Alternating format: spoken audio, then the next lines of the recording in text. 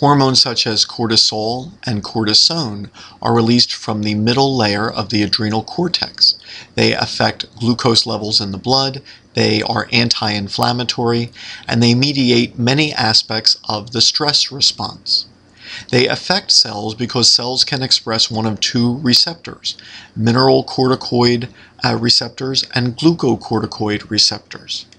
These glucocorticoid hormones can bind to both, and so cells can be affected by glucocorticoids by expressing either of these two hormone receptors.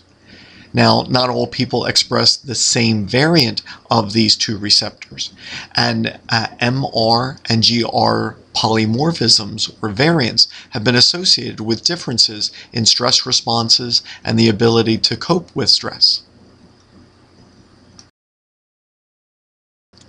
Glucocorticoids mediate many of the aspects of the stress response, including many aspects which are problematic when glucocorticoids are released chronically and at high levels. For example, regions of the brain express receptors for the glucocorticoids, such as the hippocampus, amygdala, and prefrontal cortex. And when high levels of glucocorticoids are released chronically, this will increase the levels of nerve cell death in these areas and decrease the rate at which new nerve cells are generated.